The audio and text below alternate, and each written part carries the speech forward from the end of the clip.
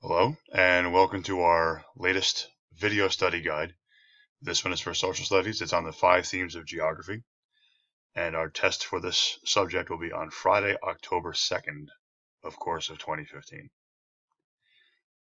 So the first material you got for this unit was the basic descriptions and definitions for each of the 5 themes. These definitions will be something very close to what you'll see on your test. And just to go through this real quick, the first one we covered was place, which is the characteristics of an area. The two different types of characteristics that we talked about were physical characteristics, and these are things that are found in nature that come from nature. So examples would be trees and other land and water features, animals, and other things that are created by nature. And the second category is human characteristics, and these are things that are found on the land, mostly permanent structures. I know buildings can be destroyed, but large structures, vehicles are kind of a sketchy one. We talked about that a little bit, but mostly the buildings and other monuments that you see on the land would be considered to be human characteristics. That would also consider some cultural characteristics, especially language, which is something that is developed over time by humans. The second one we covered was human-environment interaction, and this discussed how humans affect and are affected by the environment around them. And the 3 basic questions we answered: how do people depend upon their environment? So what is in the environment that they need? How do people adapt or change because of their environment? So what does the environment do to them that causes them to change? And then how do people change the environment around them? And unfortunately, a lot of the examples we probably think of right away are negative examples like pollution, cutting down trees, or cutting down too many trees. But there are also some positives, which would be planting trees and also recycling and taking care of trash and cleaning up water as well. The third topic we discussed was location, and this is where something can be found. And there's 2 basic ways we do that. The first is the one we use much more often, which is relative location, which is when you're just describing where something can be found. And the other one is absolute location, which is when you're giving specific coordinates using latitude and longitude. And this is something that is only really used by pilots and people who are on submarines and things like that, people who need to know exact locations on a map, which we very rarely need to do. Our fourth topic was region, which is something you talked about a bit last year.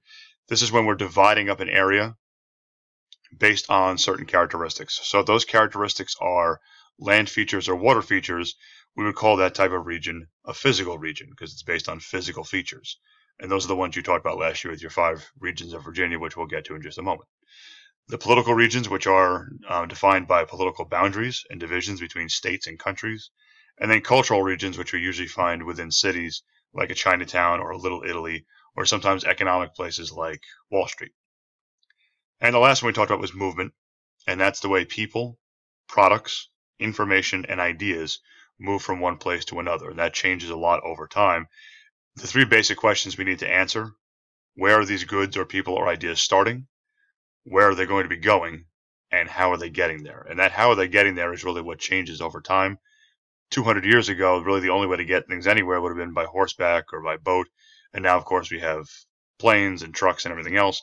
And as far as information is concerned, it was very hard and very slow to send information over long distances. And now we can do that in a matter of seconds with things like email and texting and stuff like that. The second paper you got for this is the actual paper copy of the study guide. And both of these papers are found on the website. And this goes through the breakdown of the test, which I'll go over a little bit later in this study guide. This is a color copy of the chart that is found on the back of your study guide. It's a little bit easier to see than the one that's probably in your notebook. And it goes through the 5 themes in a little more description. Gives basically the same definitions that we talked about, but it gives some examples as well. Things like coal mining as an example of human-environment interaction. It gives 2 examples of absolute location and relative location, in this case using a gas station to describe the location, which is perfectly fine. Some examples of region, like the savanna, which we generally find in places like Africa, and the Arctic, which are up in the northern part of the world. And pretty soon in science, we'll be talking about the ocean and the Great Barrier Reef, and that is an example of a place.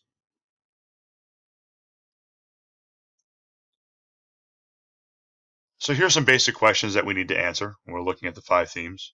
And they go in a slightly different order than we did, but we'll start with the first one we talked about, place. What is it like? So if I go to this place, what am I going to see? And then what are the physical and human features of this place? They shortened human environment interaction to just interaction for this one, asking how do people adapt, meaning change, to their environment, and how do people change their environment, which is things we talked about. Location, where is it, finding it on a map, and then where did it happen if we're talking about events of the past.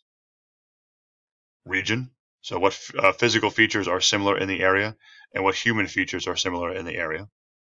And political boundaries, like dividing states and things, are actually considered to be human features because it's done by people. And then movement, why and how do people travel from place to place? And how do people exchange goods and ideas? And that exchange of ideas is what we spent a lot of time talking about. So just to see some examples of place, what we have here is Mount Rogers, which is the tallest point in Virginia. And as you might guess, there's a lot of physical characteristics in this picture, from the trees to the rock formations.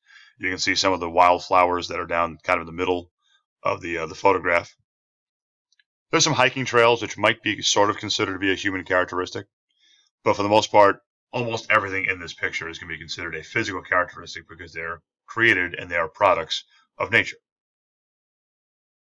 And this is pretty much the exact opposite. Here we have New York City and the Empire State Building up front and center there. But almost everything you see in this picture, aside from the water features, are going to be human characteristics. These are things that are built by human hands.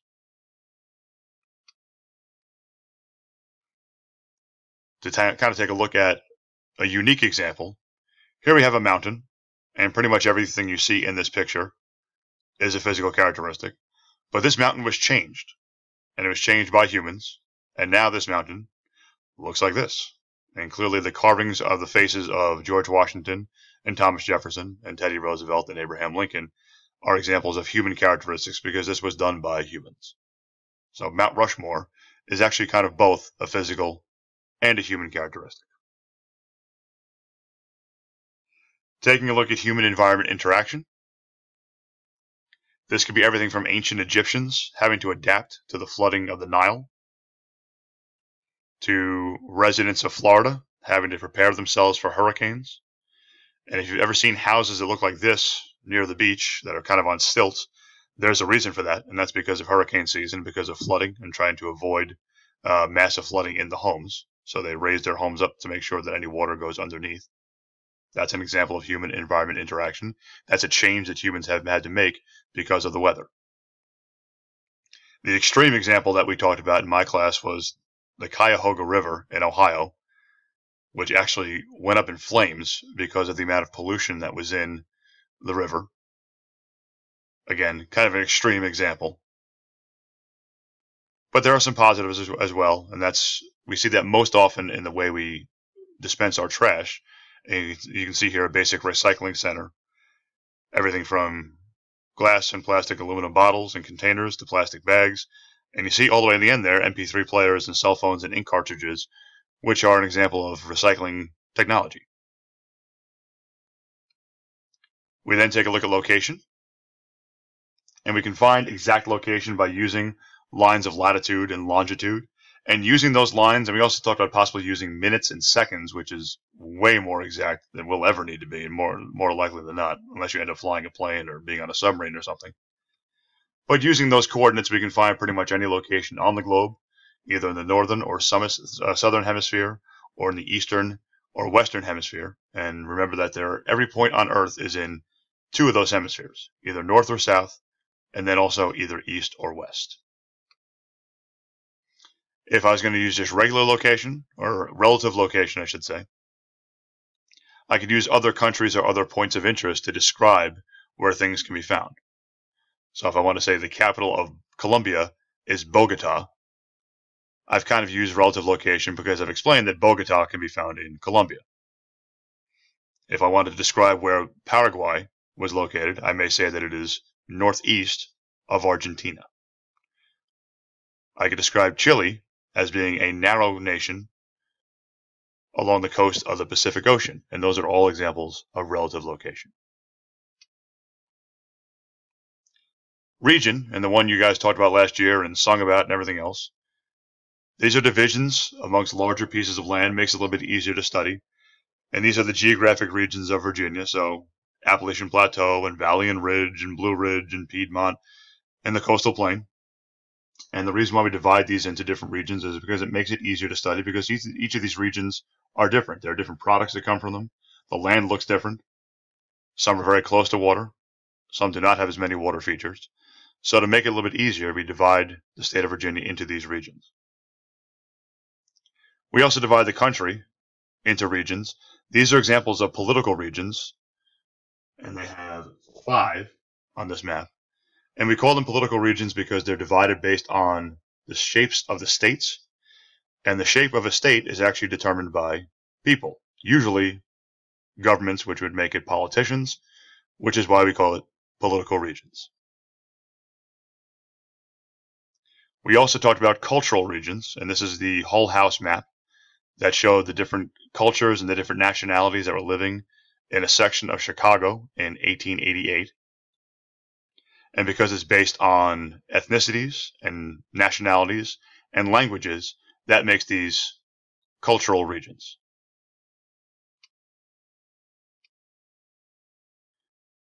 Our 5th and final theme was a theme of movement. And this could be everything from the Susan constant, which you guys learned about last year, moving people and goods back and forth across the ocean, to modern day airplanes, which can move people or goods. We also talked about the movement of information, in this case, a printing press. This is actually a model of the first printing press, which allowed people to make many, many copies of paper and newspapers and letters and things like that, and share them much, much easier instead of having to write them by hand. And that's an example of sharing ideas. And of course, the one we talked about also was the phonograph, which recorded sound and allowed sounds and people's voices and music and everything else to be shared over great distances. So again, these are the initial notes that we got. For your test on Friday, part 1 is going to be matching the theme to the definition, and we did an exit ticket for this earlier this week, and it's going to pretty much look exactly like those. So give a look for those in your Thursday folders, and this way it'll help you get ready for Friday. Part 2 is going to talk more about the specific parts. So for example, for the theme of location, part 2 will ask you about relative location and absolute location. It will ask you about physical characteristics and human characteristics, and just ask some more specific questions about each of the themes. Part 3 is going to be scenarios, so there'll be very short little stories, and you're going to read the story and try to determine which theme is being talked about in the story. And 2 people may read the same story and think of a different theme, and that's fine. Most of your points and most of your credit for those questions is going to come from your explanations. And the same thing is true for part 4, which will involve looking at a picture and trying to figure out which theme of geography you see in that picture. And again, most of your points are going to come from explaining what it is you see and why you think that theme is present in that photo. Only one thing ready to do, and that is to be ready and to do your best.